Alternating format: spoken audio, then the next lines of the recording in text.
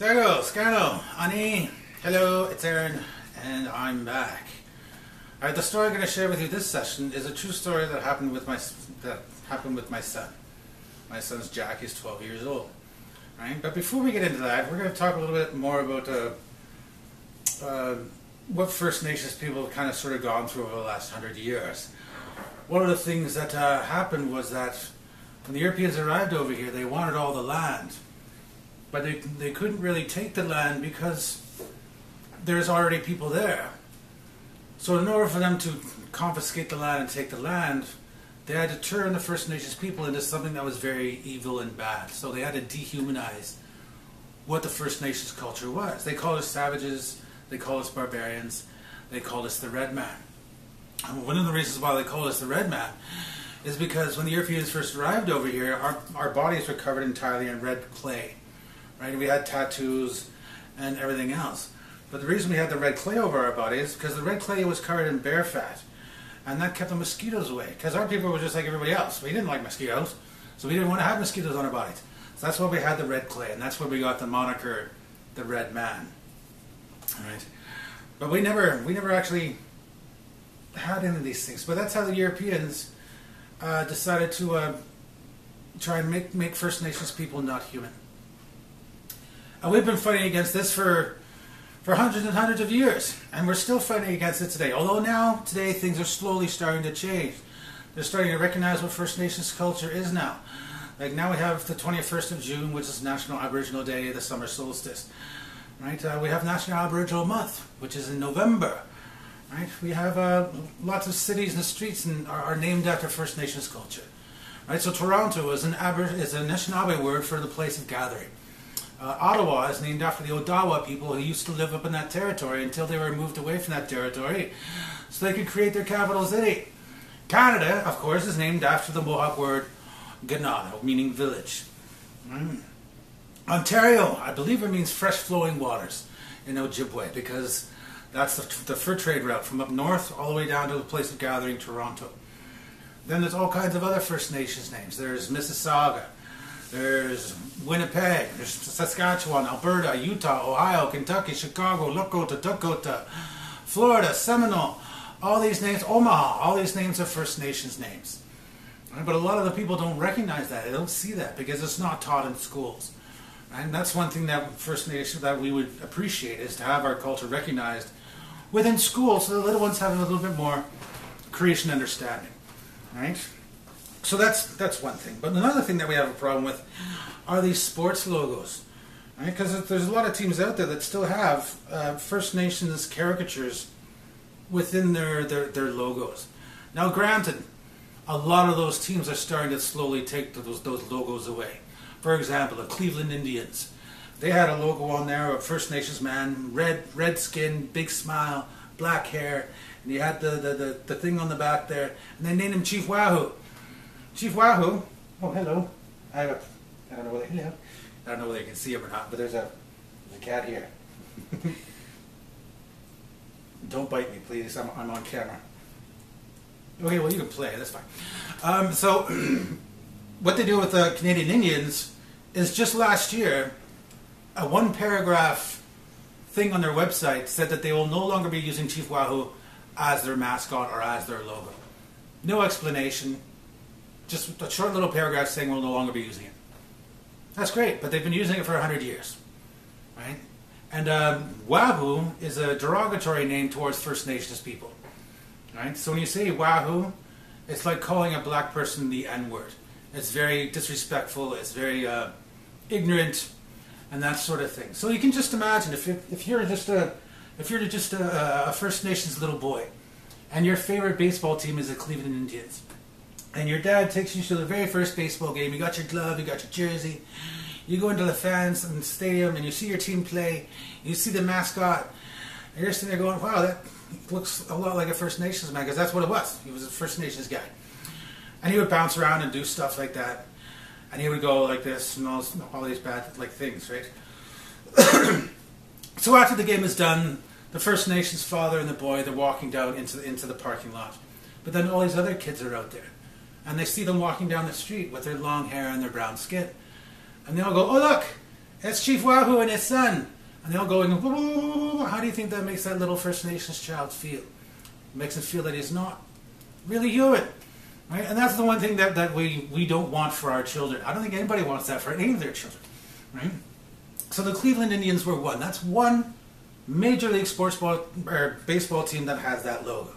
And then there's another one. The other one is the Atlanta Braves. Right? So the Braves is another word for the Old West First Nations culture. Because then they would call the First Nations warriors brave. So there goes the Braves. They're all named Braves. Now, our warriors were brave because the warriors were the first ones into battle and the last ones out, because they had to protect the elders and the youth, the sick and the wounded and the children to get away first. That's why they were brave. They were just doing their jobs, protecting their families. But in the Atlanta Braves logos, they have two tomahawks crossed side by side. And then on the one jersey, they have the Atlanta. Then they have the other tomahawk or the pipe or whatever. I don't remember what's on there. Right? And then they did something that was, I think the cat can smell my cat. Look at you. Anyway, so the Atlanta Braves, they had a thing called the tomahawk chop. Now, I'm pretty old, so I remember when the Toronto Blue Jays played the Atlanta Braves for the World Series in 1992. And in their stadiums, when the Blue Jays went down there to play in Atlanta, 50,000 people are going, oh, oh, oh, oh, oh, oh. And that's a symbol of war. That's a tomahawk coming down again and again and again to hurt someone. And then this song, oh, oh, oh, oh, oh, we never did that. That was never any of our songs, right? And there would be people out in the stadiums with their fake headdresses bashing on drums and so on and so forth, right? So to our people, that was very derogatory. It wasn't really fair to who we are, right? And then we have the Kansas City Chiefs. It's a football team. They won the Super Bowl a couple of years ago. They have the headdress on their logo, right? But they call it the war bonnet, right? The war bonnet for the Plains Nations. Each one of those eagle feathers for our people, each one of those eagle feathers in the bonnet was a symbol of something that person have done for their people. So whether they adopted an orphan child, or whether they provided food for a family that didn't have any, or they defended their people, or they learned languages, or they shared stories, they would get an eagle feather as a reward for that. So it was a badge of honor. And that was what would go onto the war bonnet. The headdress, actually, not the war bonnet. And the longer the bonnet was, the more respected that person was. Right? But to the Kansas City Chiefs, that headdress represented war. So the Kansas City Chiefs put that logo on their jerseys, saying to other teams that, hey, we're the Kansas City Chiefs. You come to our people, we're going to defeat you, just like they defeated and defended their home territory. Right? But that's not what the symbol meant. The symbol was actually a symbol of respect for the people. Right? Another one is the Chicago Blackhawks. That's a hockey team, obviously. They've won a few Stanley Cups over the past couple of years. But their logo is a First Nations man with war paint on the face. That also has the bonnet on there as well, and he looks very grim and fierce. And again, it's a symbol of war, a symbol of who, we're going to beat you up and stuff like that. But that's not what it was at all. In fact, nobody in Chicago probably knows what Chicago means in Cree. Chicago in Cree means place of skunk. Because when the Europeans arrived over here, they had no place to farm or settle. So they asked the Cree people, where can we farm? Where can we set up? So when you move to a new land, or you're just starting out, the first thing you want to find is you need to find clean water. And then you need to find fertile land. And then you need to find land where there's plenty of sustenance and provisions, hunting territories. So the Cree went, sure, go to Chicago, place of skunk. Place of skunk represented skunk cabbage. Skunk cabbage is a plant that's about this wide. It's about a foot off the ground, but it has big leafy leaves. And if you break those leaves off, it emits a smell like skunk. But everywhere where those plants grew, the land was fertile, it was black with nutrients. There was always clean water around. And there were always plenty of forests around, which means plenty of deer and sustenance. So the settlers, when they first went there, they named their settlement Chicago in honor of the Cree people. But nobody in Chicago probably knows what that means now. And that's what we were discussing. Because the ironic thing is that Chicago has another nickname. Right? Chicago has a nickname called Chicago, the Windy City. So place of skunk, the Windy City. So we kind of get a giggle out of that. Actually, our people have a good sense of humor. One of the teachings from our elders from way back in the day is, your enemies can never defeat you if you can still laugh and smile. So that's one of the reasons why we get along with the Irish. Because the Irish had the same problems as our people did. They were underneath the boot heel of the English for many years. Right? We were underneath the boot heel of European nations for many years. But the Irish, they had a war dance, they had ceremonies and dances and songs, they had chiefs, we had chiefs, and we also had a dark sense of humor. So that's why we get along with the Irish and the Scottish very well, because we have that same ironic and black sense of humor. But that's one of the things that we always want to do, is we want to have respect for First Nations culture. Because there's a lot of things that the First Nations people have shared with the world to this day. Actually, 60 to 70% of the foods that we eat all over the world originated right here in North and South America, or Turtle Island. Right? When the European nations first arrived over here, Samuel de Champlain was investigating the Iroquois villages. He called them villages because they were made out of wood. But in any other culture, he would call them cities, because the cities were huge. He said that he wrote back to the King of France and said that it took him 3 days to walk through nothing but corn, beans, and squash to get to the village in the center. Can you imagine walking for 3 days and seeing nothing but corn, beans, and squash? That is how much our people cultivated the land. And that city that was in there had close to 40 to 50,000 people within it. Right? They didn't even have cities like that over in Europe at that time. Most of the cities were just villages. For First Nations culture, we're not cartoons, we're not caricatures. Our culture is still alive and thriving to this day. We have ceremonies. Our children, even if they're on non-native schools, they're allowed to take time out of school to go and be a part of their ceremonies now. Canadian government has recognized residential schools, obviously. They've also recognized 60 scoop survivors. The First Nations culture is now being taught in schools, both in primary as well as secondary, which never happened when I was in school. And the Toronto Catholic District School Board is one of the strongest boards in Ontario that actually acknowledge the First Nations culture. So now, like 20 years ago, I wouldn't have been allowed to go into one of those schools. But over the past 5 years, I've been working with them, and it's been amazing. The city of Burlington has done the exact same thing. Toronto, everywhere, has acknowledged what First Nations culture is.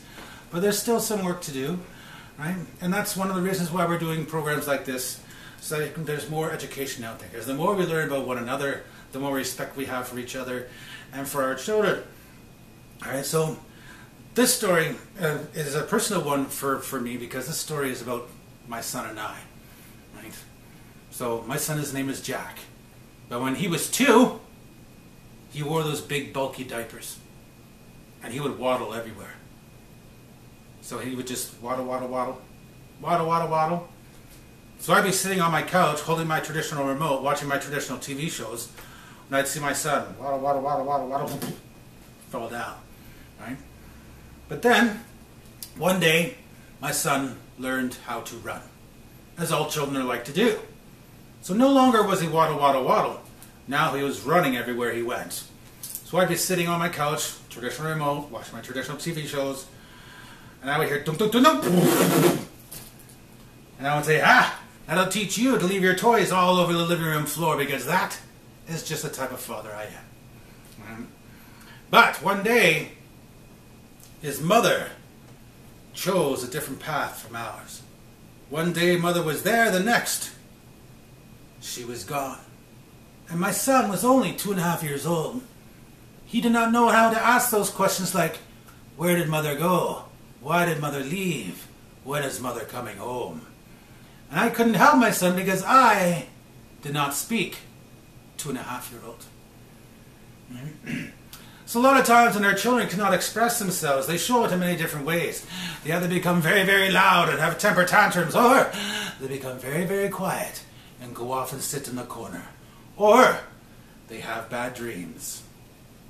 This is what my son had. My son had bad dreams. He would wake up at 2 o'clock in the morning and yell out, "Daddy, I had a bad dream!" And I said the same thing to him that all of our parents have said to you. I said, "It's okay. Your dream is over now. And I love you very much. You can come lay with me." Now my son, very, very little. Big, bulky diapers. I had a very tall bed. All I could see at the edge of the bed was this.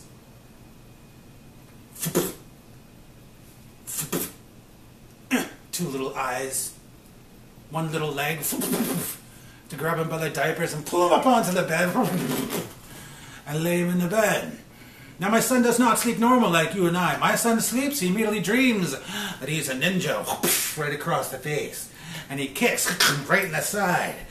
Now, I do not want to wake up my son because our elders teach us that when our children sleep, that is when the Creator comes down and reminds them of all the things they've learned throughout that day. This is why it's very important for our children to get lots and lots of sleep, so the Creator can remind them and reboot them for the next day. Right? But I also have a cat. My cat has a very traditional First Nations name. My cat's name, Cocoa Bean. Cocoa Bean the cat lays at the end of the bed, usually on my feet, usually like this. So I'm laying in the top right-hand corner of my bed shivering because not only does my son dream that he's a ninja, he also dreams that he's a thief and whoom, takes those blankets away. So as I was saying, I do not want to wake up my son. But I'm a single father, still am a single father. I raised my son on my own. I fought for my son. I went to court for my son. But I also need to support my son. I need my sleep. So I got to find some way to let my son know that I love and care for him. That I believe in his strength and courage enough that he can spend the entire night in his own bed. Our elders always teach us there are many different ways to communicate this. First of all, an elder is someone with gray hair. Our elders, our teachings about our elders is every single one of those gray hairs in our elder's head is one thing that they can share with our children. So the more gray hair, the more knowledge they can share. So the more respect they deserve. Right? I have a few little gray hairs coming in, so I'm almost there.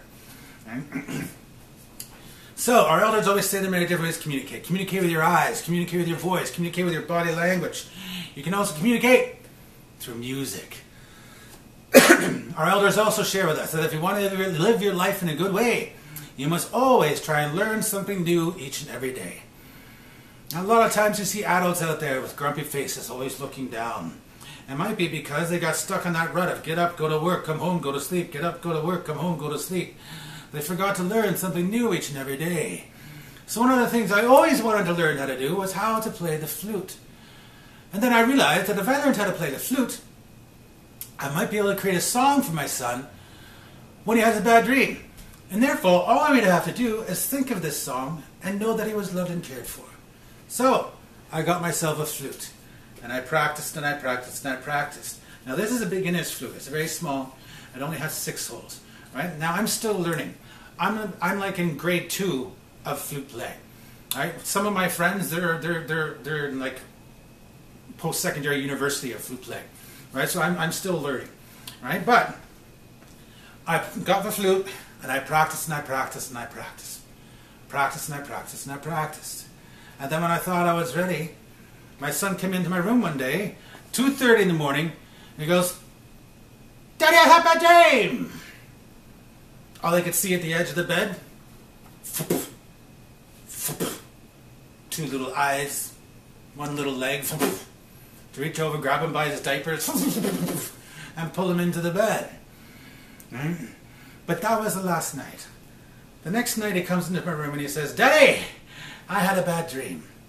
And I said, "Son, the next time you have a bad dream, do not come into my room and say, 'Daddy, Daddy, Daddy, I had a bad dream.' Say, 'Daddy, Daddy, Daddy, go get your flute.'" So the next night, comes into my room. He goes, Daddy, Daddy, go get your flute. So, picked up my flute. I took my son by his hand. I walked him back to his room. I laid him in his bed. I fluffed up his pillow. I tucked him in. I kissed him on the forehead. I checked the closet for monsters. I looked underneath the bed for monsters. I sat beside him on the bed and I said, "Son, your dream is over now, and I love you very much. And I'm just across the hall. But the next time you do have a bad dream, all you have to do is think of this song, because I believe in your strength and courage enough that you can spend the entire night in your own bed. But if you do have a bad dream, all you have to do is think of this song and know that Daddy is always just across the hall." And this is my son's bad dream song.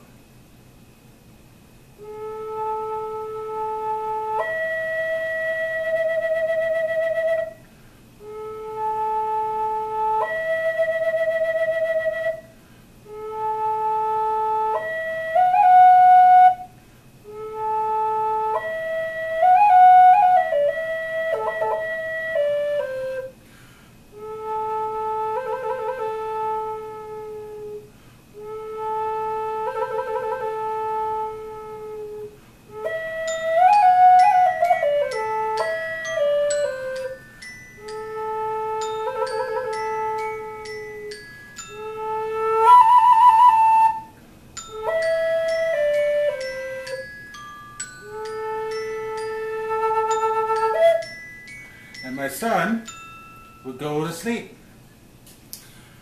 My son, no longer 2 years old, no longer wears those big bulky diapers. Now my son's 12 years old, and he still has his toys all over my living room floor. And he still runs around the house. He's still playing Fortnite. But every once in a while, 2:30 in the morning, I can hear this from just across the hall. So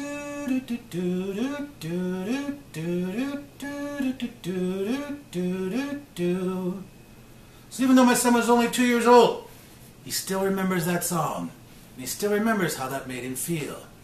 So every once in a while, my son will ask me, "Daddy, what does it mean to be First Nations? What does it mean to be Ojibwe?" And I'll say, "Do you remember the creation story?" "Yes." "Do you remember the story of Gift of Patience?" "Yes."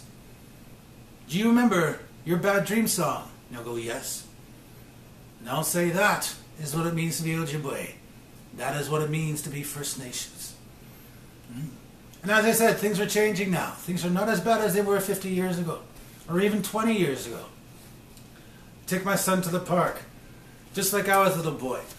And the kids will be asking him, are you Italian? Are you Portuguese? My son goes, "No, I'm Ojibwe." And I'm sitting on the park bench going, I'm going to have to get up and teach these kids a lesson. Teach them how to have respect. But no, all these kids went, "Oh, you're First Nations? That's so cool." And all they would do is they would go off and play. That's because that's all children are supposed to do, is play and ask questions. Right? Those are the things that are taught. Right? But that's the end of this session. We're going to let the cat back out because he was making some noises. Right? We'll see you for the last session.